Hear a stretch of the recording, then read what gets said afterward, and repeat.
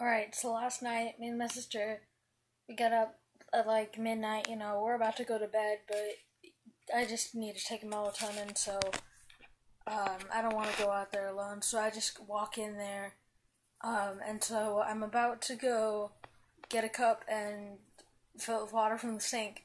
So I look in the sink, and our sink takes a long time to drain. As you guys know, we live in an apartment right now.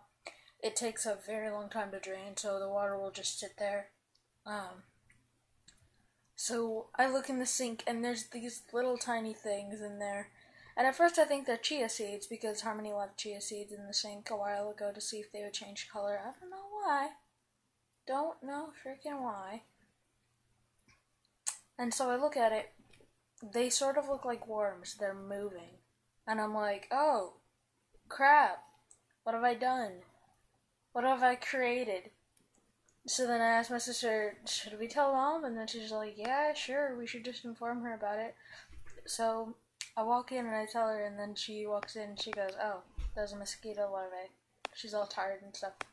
And I'm just like, oh, okay. Can we kill it? So then she goes over and she grabs some bleach and she pours it into the sink along with the water. And then she just walks away, and they all squirming and trying to like get out of the sink, but it's not working. And so I look down and I'm just like, drown in bleach, motherfuckers. Only later that day, later that night, I was laying in bed and then I was just like, what if we've accidentally created bleach-proof mosquitoes? Because we introduced them to bleach as larvae. And now they're immune to it, so now we have bleach-proof mosquitoes. And she was like, well, shit. We've created bleach-proof mosquitoes.